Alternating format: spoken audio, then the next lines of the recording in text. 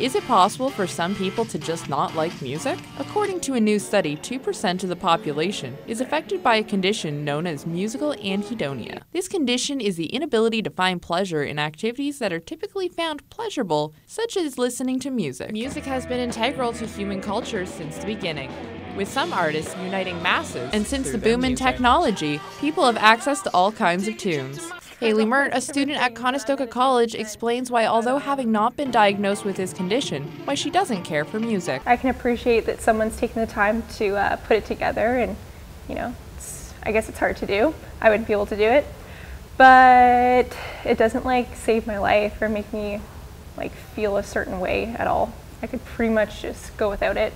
And for some people, like fellow student and musician Zoe Ross, this is a hard opinion to believe. I think everyone does like music in some way. It's even your circadian rhythm and your heartbeat all comes down to it.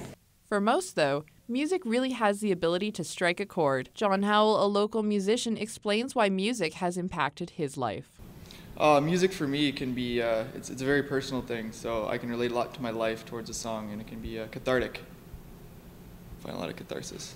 Whether you enjoy listening to some jams or not, music definitely leaves an impact on everyone.